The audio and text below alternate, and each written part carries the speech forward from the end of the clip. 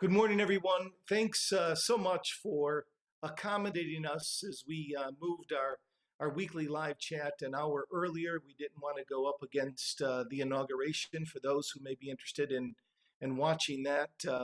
I've had the privilege of living abroad for about 5 years, and I've lived in countries where it's either been a dictatorship or there has been no peaceful transition of power. And so while we've had our own challenges here in this country, it's quite an accomplishment when you're able to peacefully transit from one president to the next, and it's an accomplishment that we take note of today. And whatever our political views are, I think there's much to be grateful for. On campus, things are moving at a furious pace as we prepare for students to return on February 3rd. February 3rd is actually the first day of classes. It's a Wednesday, but many students will be phased in, moving back to campus, on and off campus. Some are already coming. They'll be scheduled for everyone will receive a surveillance test, a rapid saliva test when they come back to campus. If they don't pass that test, then they'll go for further testing and isolation or quarantining before we start the semester. So we're going to get started in a very safe way, and a lot of work is going in to prepare for how we're going to be able to accommodate students and all of the challenges this next semester. But today you're in for a real treat. You're going to meet and we're going to have a chance to talk with Professor Meghan Sullivan, who really over the last 10 years, she's been at Notre Dame for about a decade now, maybe even especially over the last 5 years, she has become one of the most recognized faces on campus and one of the most beloved members of the on-campus community here at Notre Dame. So it's with great pride that we get to introduce her to many new people via this live chat today. Meghan Sullivan is the Wilsey Family College Professor of Philosophy at Notre Dame. She is the director of the Notre Dame Institute for Advanced Study, which you'll be hearing a little bit more about. And she pioneered and teaches a course called God and the Good Life.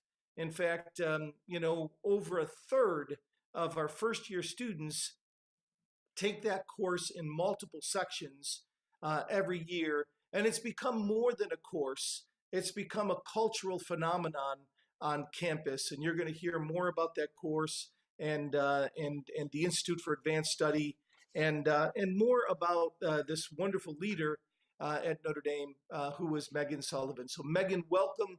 Thank you so much for joining us today. And let's start with a question. It's cold out. There's snow on the ground. The last couple of days have been pretty bitter. My understanding is that you share this in common with my Brazilian wife, is that you hate the cold. And so tell us a little bit, how are you faring in this kind of weather this time of year?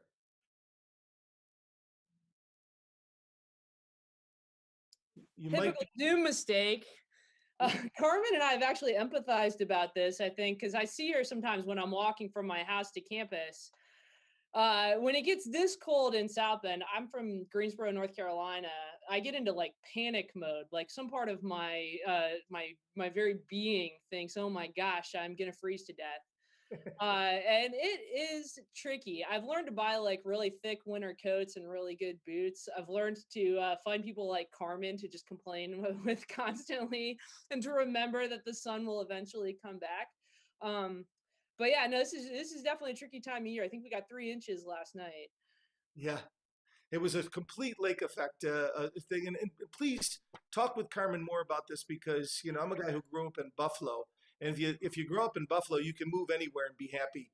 And Carmen grew up in the Tropic of Capricorn. So I'm not as sympathetic a listener to her complaints as you would be. So I hope you guys foster that dialogue throughout these winter months for years to come. But let me ask you about growing up in Greensboro, North Carolina. Tell us a little bit about the family dynamic, and not only how did you become a philosopher, and when did you know that you were different, thinking really deep, esoteric thoughts, and also I'd like to hear a little bit more about how faith and your commitment to your religiosity, Catholicism, how that came about as well. Yeah, Lou, I think if y'all had known me in high school, I think you'd be really surprised that I ended up both Catholic and a philosopher, because that definitely was not what the direction I looked like I was pointed in when I was 16, 17 years old. I grew up in a not very academic family. My mom is an office manager in a dental office, and my dad has worked a bunch of different kinds of sales jobs. We're very much like middle class North Carolina family, and not particularly religious. It's weird. A lot of my students have never met a philosopher before they take God in the Good Life. I actually knew a philosophy professor when I was in high school. I went to a big public high school. My best friend in high school, Jessica, her dad was a professor at UNC Greensboro in the philosophy department. And so I knew what a philosopher was, but we all thought that his job was just like totally abstract, had nothing to do with the real world, wasn't a real job. And so in high school, I had a very negative view of what philosophy professors were, which is completely unfair to Gary. I definitely owe him like an apology letter or something. We were horrible. I went to the University of Virginia on a scholarship, and I thought I wanted to be a lawyer. I was actually, I'd done competitive debate all in high school, and I loved it. It seemed like a really natural professional progression for me. I was a really good student, and so ended up at UVA. And like every freshman, I couldn't get all the pre-law classes I wanted. So my advisor was like, "You look like the kind of person that would like an ethics class, and you like debate. I'm gonna put you in this huge philosophy class called Issues of Life and Death." And I loved it. I remember like the second week of school just being completely entranced. The professor was this woman, Cora Diamond. She's a very famous ethicist at UVA. And the thing I loved about the class is she would come up twice a week and she would just pose a question to us as a group that was directly related at our thinking about a really big topic. So we would read David Hume, and she would come into class, and rather than asking us a bunch of trivia facts about the Scottish Enlightenment, she'd say, "All right, what do you think? Is it ever morally permissible to commit suicide?" That's Hume's question. It's your question. You know what he thinks. How are you going to reason through this? And it wasn't okay to just have an opinion. You had to have reasons. You had to have really thought through it. And then you got to write essays about it. I just thought this was like, I had no idea human beings could do this before I took Cora Diamond's class. So I took it and I was like, this is so much fun and seems so important. And we gradually went through all of these major ethical questions. I was like, I want to keep doing this as kind of my hobby. So I started taking more philosophy classes. My students here always have their hobby major or minor, and then their serious major or minor. And what happened for me is like the hobby, by the time I was a second year in college, had really just taken over. All like, I loved it. I couldn't get enough of it. And that was around the same time that I was being called to religious faith. So I think probably in retrospect, it shouldn't be a surprise that I'm this like 18, 19-year-old that's thinking about philosophy constantly and trying to chart out her adult life. But my first year in college, I really had these big questions about what am I aiming for in life, and am I living up to the kind of person that I think I should be, and realizing that I wasn't, and also realizing that there were things that were missing from my life, but I didn't quite know what they were. And on the anniversary of September 11th, I started college when the 9/11 attacks happened. On the first anniversary of 9/11, there was a Dominican-run parish right near my dorm on the UVA campus, and I'd been curious about it for a long time. I'd been walking by and like thinking, I wonder what like happens at church. And the first anniversary, I thought, I'm going to go check it out. I bet they're going to say something meaningful about this like very, very challenging day. And I'd been thinking a lot about it, and wanted to be with people who were thinking about it. Went to mass. It was not a mass about 9/11. It was a very like ordinary weekday mass. But that was the first time I'd really been around people who were seriously in prayer. And obviously it was around like the Eucharist. And it was transformative for me. In my second year of college, I had all this philosophy in my mind, but also had this like really personal yearning that kind of was met with the folks at St. Thomas Aquinas, and the priests there like really welcomed me and talked with me. And my third year of college, I came into the church. So that's maybe a longer answer to the story than you wanted, but those years between 17 and 20 were really pivotal for my life, and it's something I think about all the time when we're teaching kids that age here at Notre Dame now. Is God, like so many really important decisions and turning points happened in that period, and that's definitely what happened for me. There's something deeply moving in how cyclical this has become, that you have this epiphany, both calling to philosophy and to kind of a religious awakening of sorts, your first year at UVA, and now you've come and pioneered this course, God and the Good Life, which allows our students to engage in rigorous discernment about calling, what's important to them. I got to ask you before we go further, and I got a lot of questions here. It looks, it's got to be catching some of our viewers. Corrupt the youth. The sign that's behind you. What does that mean? And is that something we should be concerned about? You should always be concerned about philosophers talking to your children, first off. Corrupt the youth, that comes from Plato's Apologies. So if you remember your ancient Greek history, Lou, which I'm sure you learned at Notre Dame. I was a PLS major, so I took a lot of those. Yeah, you better remember this. You read all these books. Yep. Philosophy as we know it in the West started with Socrates 2,400 years ago. Socrates is in Athens. Athens is at the peak of civilization. They're inventing mathematics. They're inventing naval warfare. They're inventing plays, and they're inventing philosophy.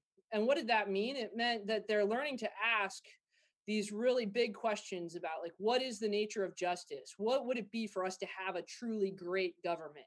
What does it mean to have a goal for your life that's a legitimately great goal? And Socrates got famous for having all of these questions and being completely unafraid of asking them. Mm-hmm. And that sounds great. Like, of course, we should have more people like that. No, people like that are really annoying. And Socrates in Athens would go to like the most famous judge and question them, like, do you really understand what justice is? Is this just? Is this other thing just? He was like the most annoying person at your cocktail party. And he would, if your answers sounded shallow or they didn't have really good reasons behind them, he'd just keep pushing you and pushing you and pushing you. And for a while, people thought this was really interesting. I mean, Athens prided itself on its intellectual culture. But then he started teaching the teenagers how to do it and how to question authority and how to question whether Athens really was the greatest civilization on earth or whether Athens should try to be better. And that's what ultimately got him in big trouble. And so Plato's Apology is the report of Socrates being put on trial when Athens finally got sick of all of his questions and were begging him to stop because he was kind of destabilizing their democracy. Right. And one of the very famous charges against Socrates was that he was corrupting the youth by teaching them to question everything in these ways. Yeah. So of course, Socrates, as you know, spoiler alert, he lost his battle with Athens, and they executed him. And corrupt the youth has become kind of a rallying cry for philosophers who are trying to emulate the best parts of his teaching ever since. And when we were sharing this with our students, our God and the Good Life students, a couple of years ago, and we have this huge army of students that work with us on the course. Of course, they love this. They love like the edgy dimension of it. So they made it kind of the unofficial and now probably quasi-official motto of the course. So like students sign off emails with Corrupt the Youth or CTY, and it's on like t-shirts and hoodies on campus right now. And in April, when we were all remote and we were just like pining to come back to campus and to have our normal class again and to do things together, we commissioned the big banner that you see behind me. It's kind of like we ordered the banner and we had it and we'd show it on Zoom and we'd be like, we're going to bring out this banner when we're all back together. And when we did come back, now we brought it to every lecture in the fall, and we have it at all of our like big outside events. So that's the story of Corrupt the Youth.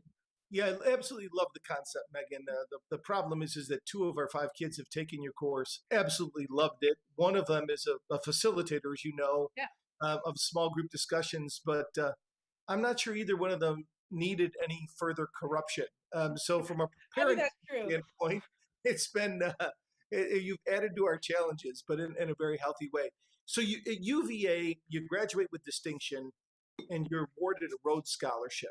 You're off to Oxford to study philosophy now, before returning to do your PhD in philosophy at Rutgers.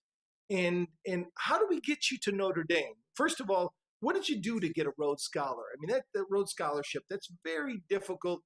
What questions did you articulate that really captured their fancy? And then ultimately, what brought you to Notre Dame? The Rhodes story is really funny because I was really involved with student government at UVA. I was the chairwoman of the honor committee, which is like being, it's a very big student government job at UVA. It has a really strong honor system. And basically, UVA always tries to nominate its top student leaders for the Rhodes competition. Like Notre Dame does the same thing. I advise a lot of our students here, and we always try to push the student leaders into that. But when I came across their desk, UVA really did not know what to do with me because normally these student leaders are like pre-law or pre-medicine or pre-professional. And I, at that point, wanted to be a philosopher, and not just a philosopher, but like a really abstract philosophy. Like I was interested in modal logic. That was my topic. And so I remember talking to my professors when I was getting nominated for the Rhodes. And my professors there would be like, we would write you a nomination for the Nobel Peace Prize. We think you're great. Like, we think you're wonderful, but you're not, Rhodes Scholars are people who are going to run for president or become secretary of the Department of Transportation. they're not people who are obsessed with the logic of vagueness. So we don't think, we're really uncertain you're going to be a good candidate for this, but we think so highly of you that of course we're going to throw you in for the interviews. And so I didn't think I was competitive either. I thought I was just going to go straight to a philosophy PhD. Well, I got an interview, and this is back when you had to do multiple rounds of interviews for the Rhodes. You had to interview in your state, and then you had to go to Washington, D.C. for the big one. And they all happened within a couple days of each other. I went to the state interview and realized I had a huge advantage in that all of the people I were up against, they were all pre-professional, wanted to be law or business or doctors, and they were all really good, but they were all competing against each other. And the panelists, when they got to me, I was like a breath of fresh air. I mean, I was just the weirdest person.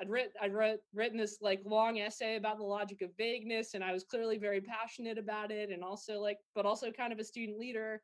And so I think that gave me a huge advantage when I was in those really tough interviews, is that I was really smart, but I also got to play on my own playing field because they had to ask me philosophy questions, and none of that, I knew more about philosophy than anybody on any of those panels. So then I got it, and I was, of course, like the weirdest person in the Rhodes cohort that year by like a huge factor. But it turned out to be wonderful. And Oxford's an absolutely amazing place to study philosophy, and I made some just tremendous friends when I was out there. So it was a wonderful experience. And then of course I had to leave and go actually do my real philosophy PhD. So I came back to Rutgers, and then Notre Dame was my first job out of grad school. And that was also, I'm not shared the story with some of my colleagues here. That's the kind of story that makes other philosophers hate you, because it's a tight job market for really top jobs in philosophy. There are only a few of them every year. And Notre Dame is a top job in philosophy. We're one of the best philosophy departments in the world. And for the kind of philosophy that I do, we're usually in the top one or two. So this is like a really amazing job. And Notre Dame wasn't hiring the year that I went on the job market. So I had come out here for a conference hosted by the Center for Philosophy of Religion my last year of grad school. It was the first academic conference I'd ever been to. And it was all about faith and combining faith with really rigorous philosophy. And I loved it. I was out here for a week. I still have pictures of that week. I'd never been to our campus. It was this beautiful May week.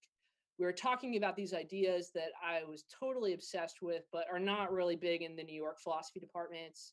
Made a bunch of friends. And I remember thinking, and the day before we went to the airport to go home, I was sitting out in God Quad and just thinking like, gosh, these people are so lucky. Like, it's just so amazing that some people get jobs like this.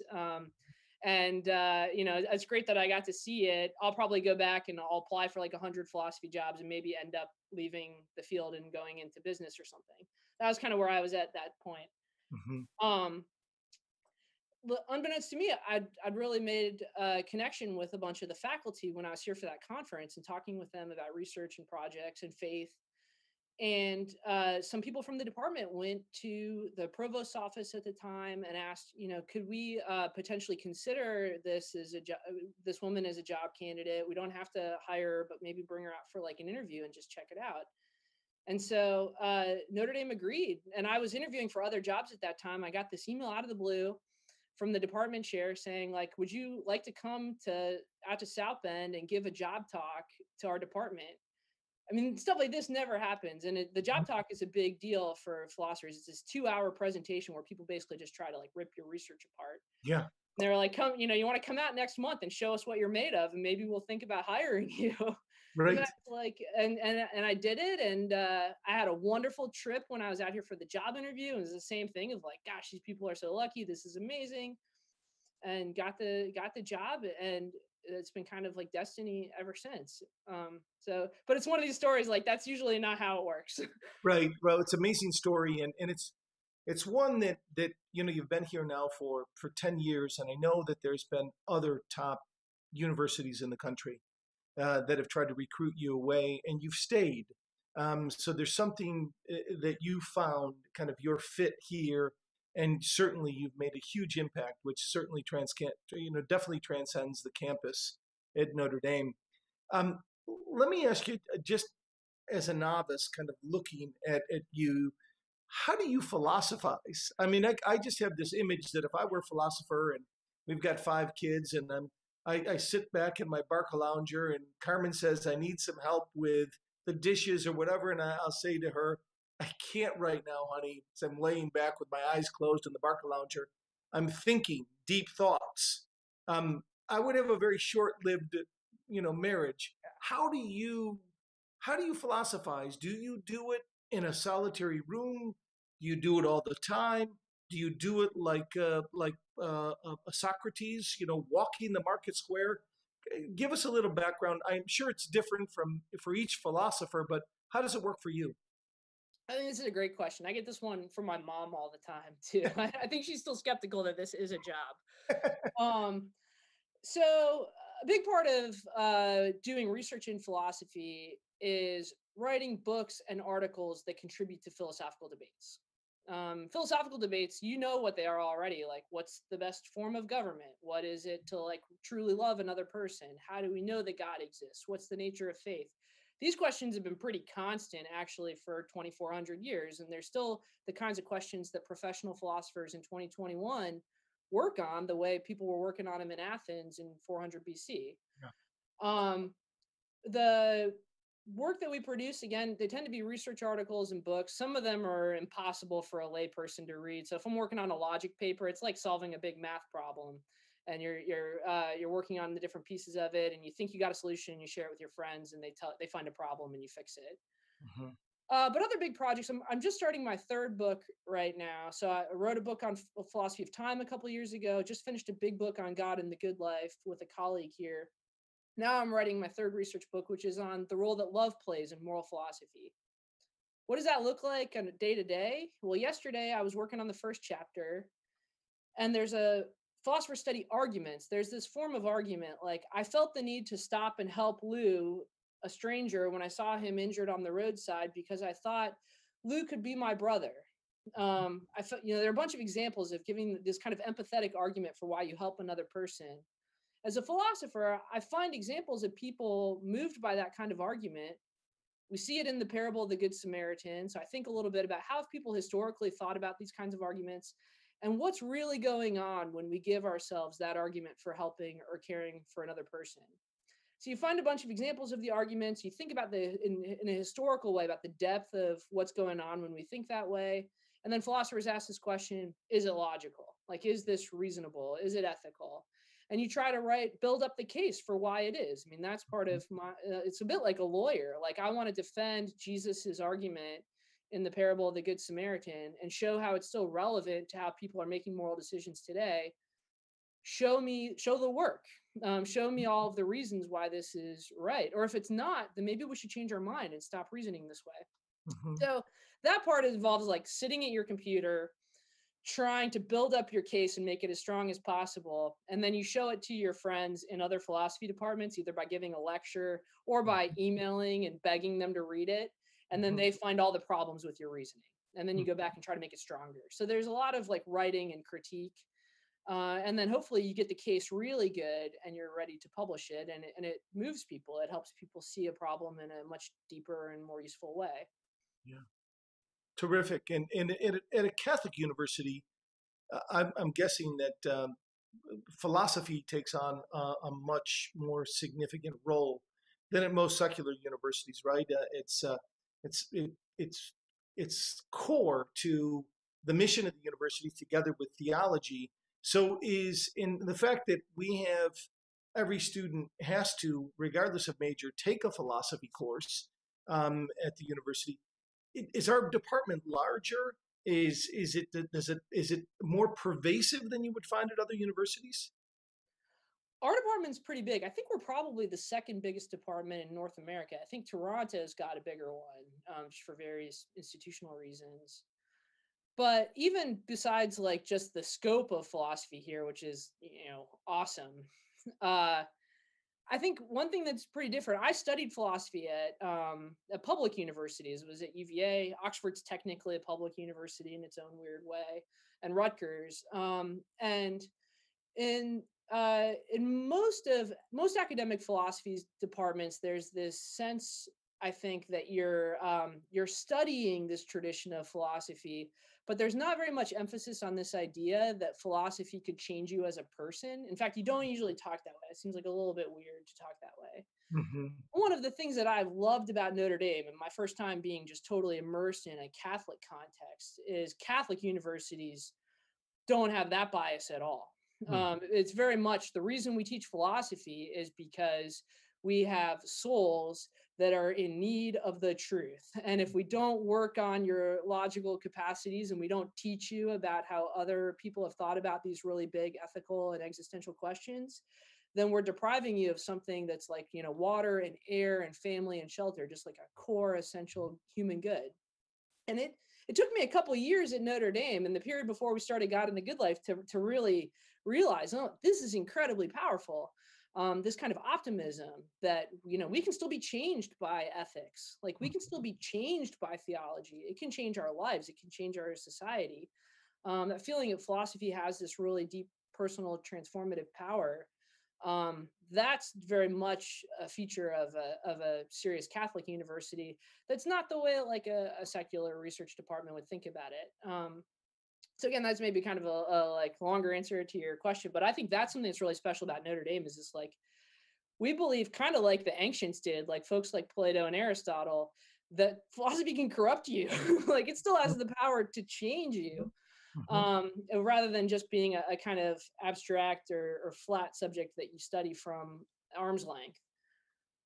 I have, I want to talk about the Institute for Advanced Study, for which you recently have assumed a very important leadership role, which goes well beyond philosophy and transcends every department at the university. But I have one final question I want to ask before that. I'm fascinated by the conversation here, and I could go on and on. But tell us a little bit about what makes God and the Good Life, the course, distinct. What are some of the questions? Or maybe you can even give us a vignette of what you do with the students that makes that course jump off the page for them and stirs kind of deep reflection within them. Sure. So I think they're kind of like three pieces to the God and the Good Life recipe, though it's also just this culture, as your kids could tell you. This is also a weird cultural dimension to it. The three big things I think are first the learning goal. So our goal is not necessarily for students to be able to pass a really long multiple choice exam about the history of philosophy at the end of it. That's our old goal. Mhm. But we care that they learn the history of philosophy really well, and we read all the greats in the class. But our ride or die goal at the end of the course is in 14 weeks, a freshman at Notre Dame should be able to write an authentic and really well reasoned essay answering four big questions about their vision of the good life. What role is faith going to play in your life going forward? How do you decide what you're going to believe? What do you think are your deepest moral obligations? And how are you going to handle the fact that people might disagree with you about this? And then obviously the money question is like, what we have 80, 90 years on planet Earth. What activities can we take up and decisions can we make now to make sure that that life is meaningful? And what are we aiming at? Like, what's the target that we're shooting at with this life? Mhm. And those are questions that are definitely on the minds of 18 and 19-year-olds.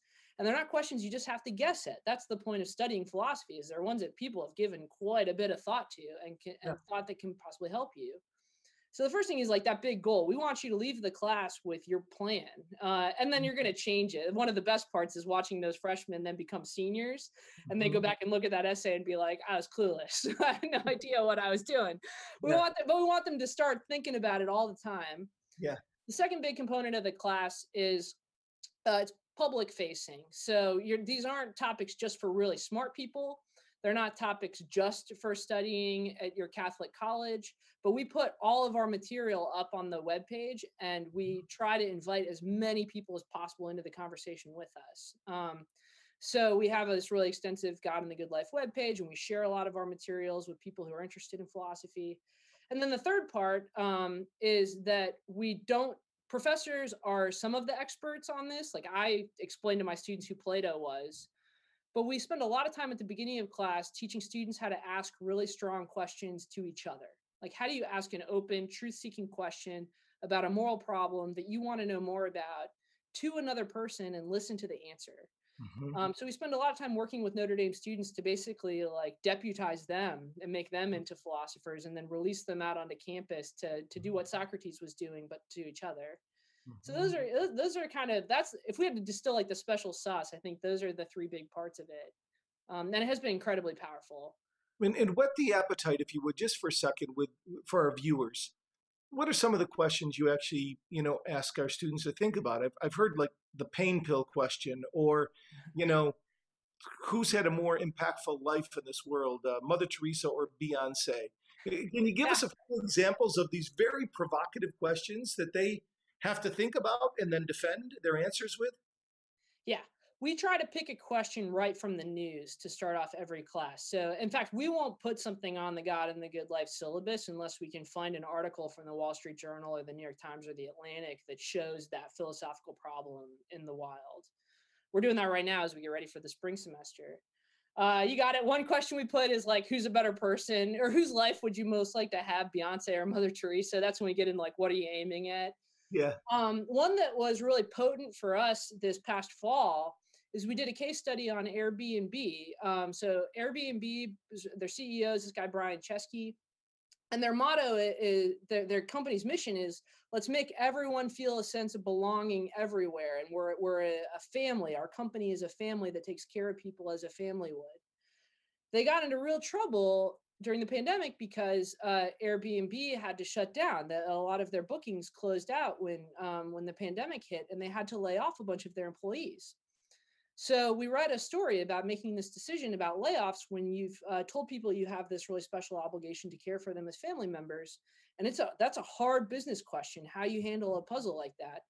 We studied it, and then we raised this philosophical question to our students, like, what role does work play in the good life? And if you're somebody's manager, what moral responsibilities does that entail for you?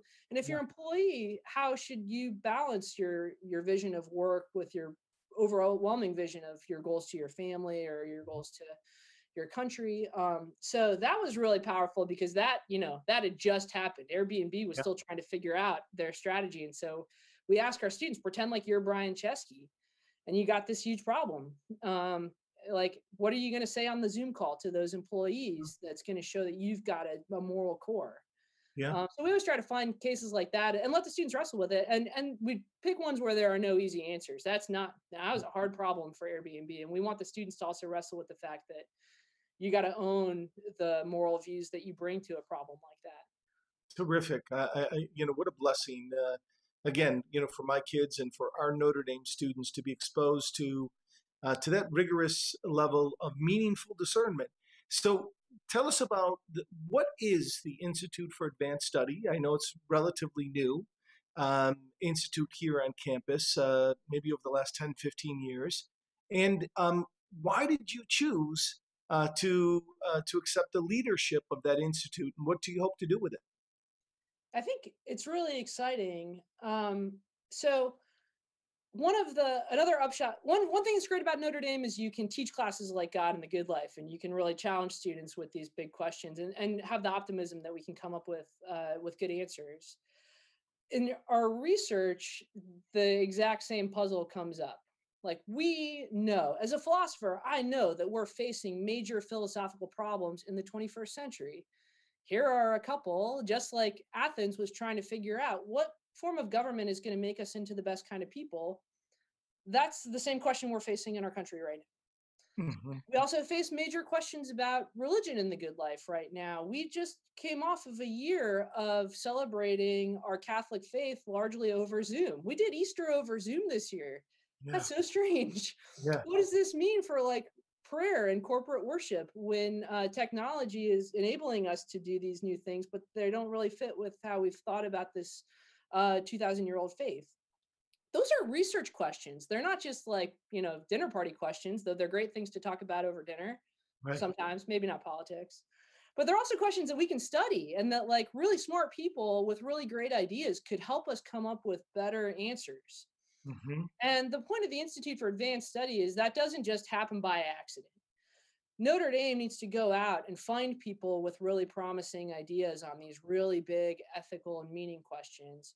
And we need to bring them to campus and we need to get them focused and working together to try to produce books and articles and talks and suggestions that might really help us move the needle on these really big questions of ethics and faith and meaning that we're all facing that are a part of this century that we live in. So that was the ambition and vision behind the institute, and we launched our new project this year, which was like launching a really ambitious research institute in the middle of a global pandemic. I would not recommend, Lou, but we have had a really amazing year. We picked this year. We picked as our research focus the nature of trust. So, like, we really want to get a deeper understanding of what trust is, why it matters so much, and how we can be worthy of it as Mhm. individuals and as institutions that we're involved in building. Mhm. So, we have a really top social psychologist. She's gathering the data. She's doing this huge meta analysis of why are we starting to trust institutions and each other less and less? Like, what are the variables that are pushing trust down in our country? And we're learning some alarming things. Younger people have way lower levels of trust than older folks in our country. So, like, what does it mean when there are these generational differences? One thing we pay researchers to do is help us just understand the problems that we're facing. Mhm. Sarah's helping us do that. We also have writers and artists and philosophers who are trying to think like, what are all of the different ways we might imagine life together looking different? And are these good? Are these like worthy goals for people like us? So you help to understand. You invite these fellows to the institute from all over the world, right? They could Yep. be universities, other universities, practitioners. You'll invite them to Notre Dame for a year, typically. How big is the cohort? We aim for about a dozen top researchers from literally the best people we can find on planet Earth. So we're really trying to put together like an NFL team. We're trying to Mhm. get the best people in the best roles who are going to have the best ideas on the topic that we're convening on. So this year we've got a world famous science fiction author, a guy named Ted Chiang. He wrote the short story that the movie Arrival is based on. He's our like creative force in the group. Mhm. We've got Peter Buttigieg, the former mayor of South Bend, who's quite involved in one branch of political life in the country right now. He's telling us like exactly how politicians are thinking about these questions. Mhm. We've got a more conservative political theorist from Oxford who's talking about the views that are coming out of political theory at Oxford right now that are relevant to this trust question. We just try to assemble the most interesting and powerful group we can. And yeah, we bring them here to South Bend. This year, 3/4 of them are here in various levels of in person, and some of them are on Zoom just because of the pandemic. Right. Normally, we try to bring them all physically here to Flanner Hall on the 11th floor, and we basically lock them in offices, Lou, and we give them coffee and computers, and we meet once a week as a research group, and then also throughout the week with Notre Dame students and Notre Dame PhD students. Mhm. And we try to get some great ideas to come out of Notre Dame on these really big questions, and we encourage them to publish and to speak to the press. They teach classes to Notre Dame students. We did 2 classes this year on trust in the fall with our fellows, and we basically try to incubate really powerful ideas that we think could make a difference on these ethical questions that we should be studying.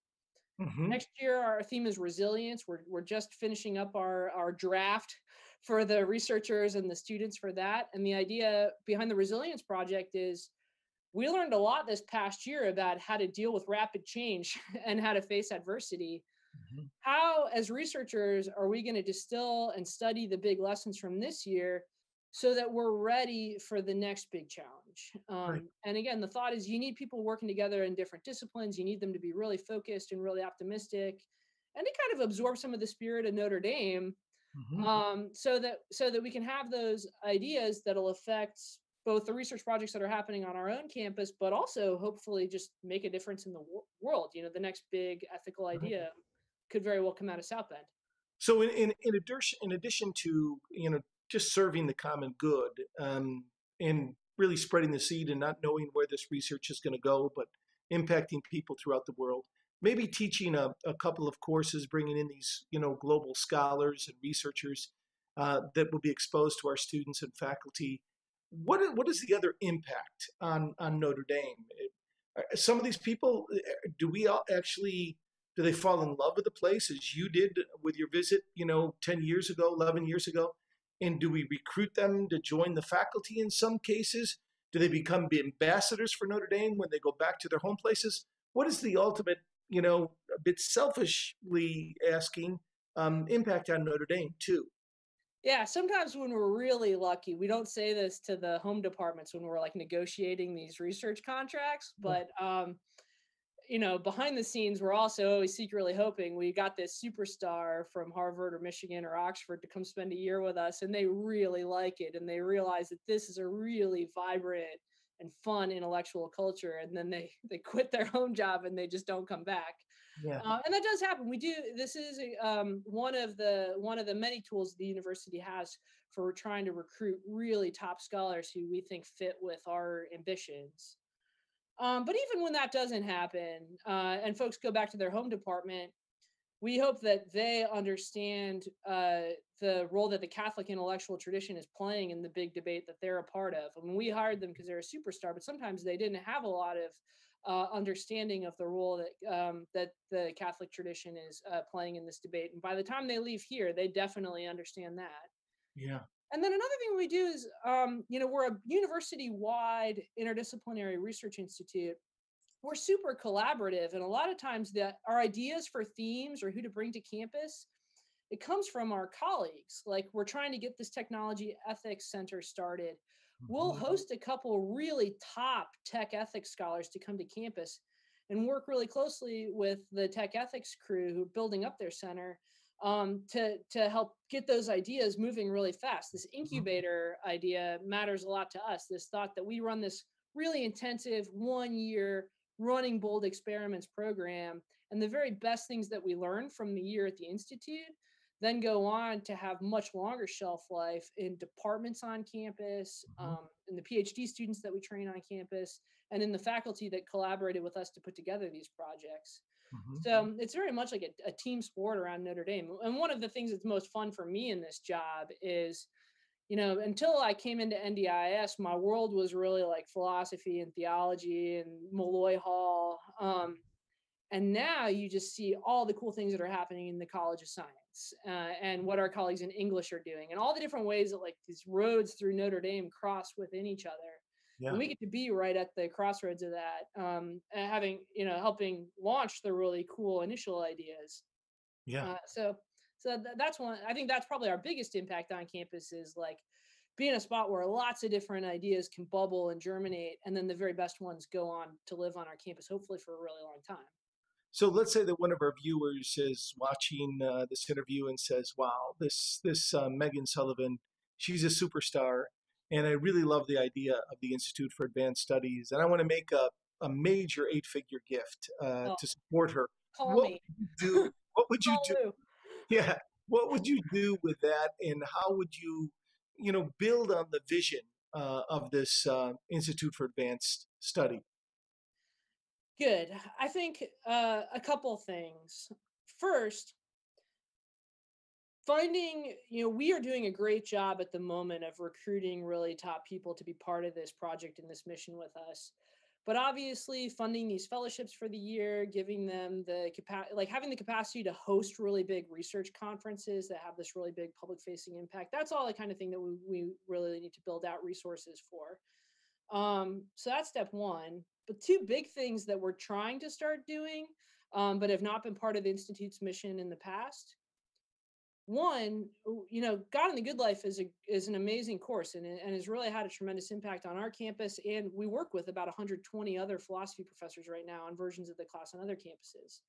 That's a really great philosophy intervention. But we know from this past year that we need all kinds of really innovative courses that are on mission, not just in philosophy, but everywhere. There are all kinds of professors that have this dream in their heart for how they want to change a student's life with history, with biology, with theology.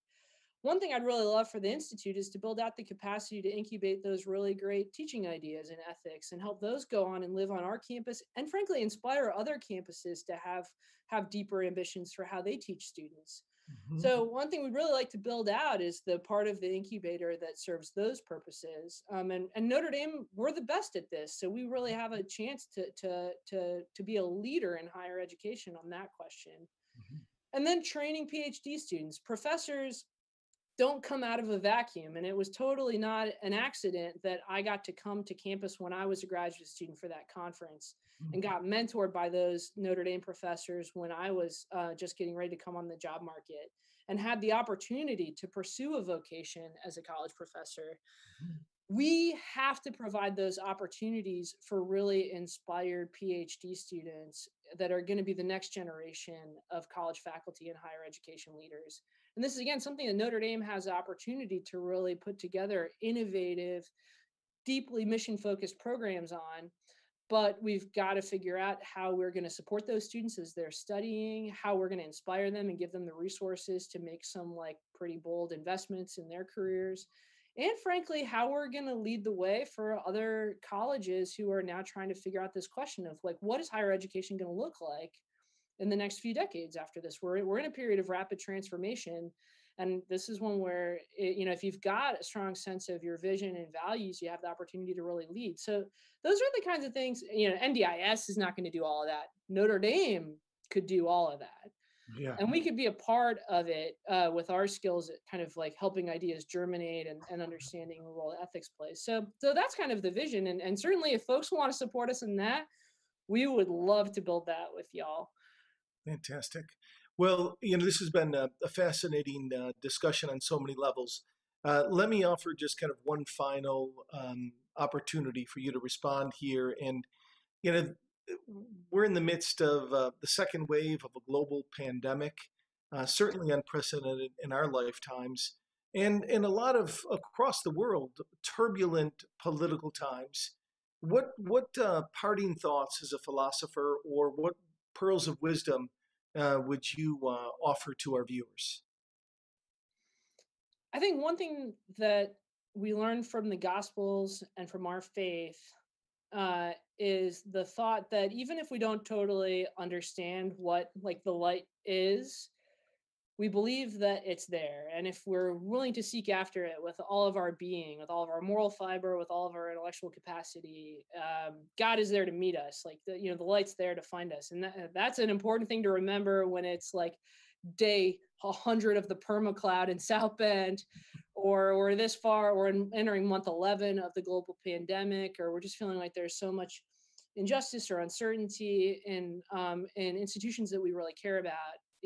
We're approaching that as people of faith. We remember that there is a light out there really actively trying to meet us in our efforts. And so I guess, I was thinking about the inauguration this morning and thinking about all the ways that we try to have faith for the long run, not just on Christmas morning, but even in the really dark extended periods.